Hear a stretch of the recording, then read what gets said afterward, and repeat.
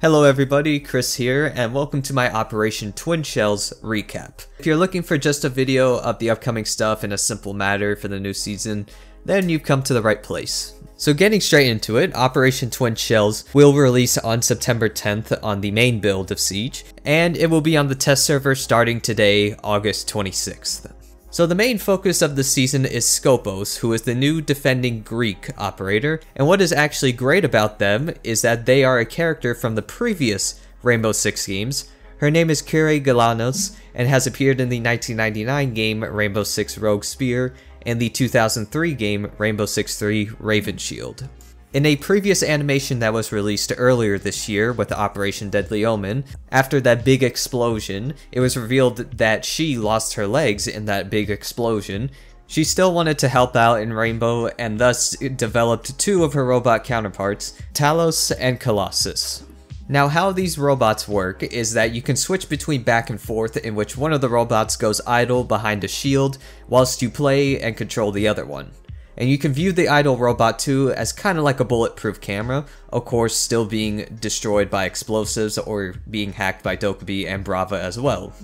Now to clarify on this, since some people are still concerned from what I've seen, once you kill one of these robots, that's it, you die for the rest of the round, because it severs a link in Skopós' line, and therefore no 2 lives, only just 1.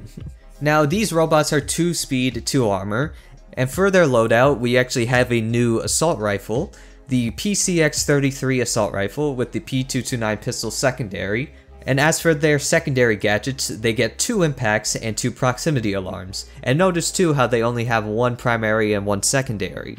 Now moving on to some balancing stuff, we head into the second part of Solis' nerf. Now if you don't remember the first part of this nerf, it was earlier in New Blood, in which she couldn't scan drones during the prep phase and a tiny bit more, but for the second change, it's more focused on the resources of her gadget. Now as Ubisoft puts it, there are 3 pillars for these changes, with the first pillar being the detection, as now instead of the entire screen being the detection area, only the center of the screen will detect enemy gadgets, but on top of that too, their identity will be hidden as well. As for the second pillar, the scanning mechanic is the big one, where it is now the overclock feature, in which it is activated. The energy for the gadget will be refilled, but it cannot be stopped once it's being used. And once it's activated, all observation tools like drones will be alerted that she is in range of them, and also allows Solis players to use the overclock mode at the right time. Now as for the third pillar, they are looking at reverting some of the New Blood changes that were made to her, in which they are limiting some of the power for her gadget to boost the minimum energy required to access it during the round.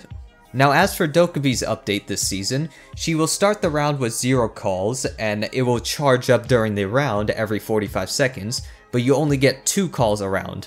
And whilst I can understand where they're coming from, this seems like kind of a strange change, but I feel like it's going to be one that we're going to get more used to as we get to try it out.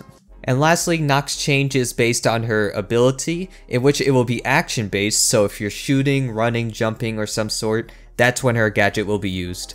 So when you're standing, for instance, it won't use the energy for the gadget, so therefore this is really a nice change to see, and the FMG9 as well is getting a buff as well, recoil wise, so that's really good to see as well.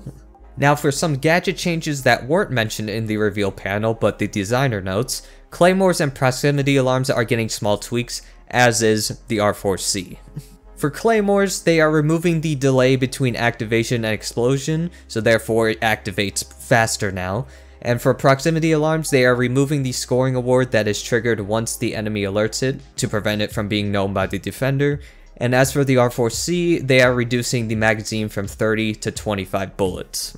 Now moving on to some features that will interest some people.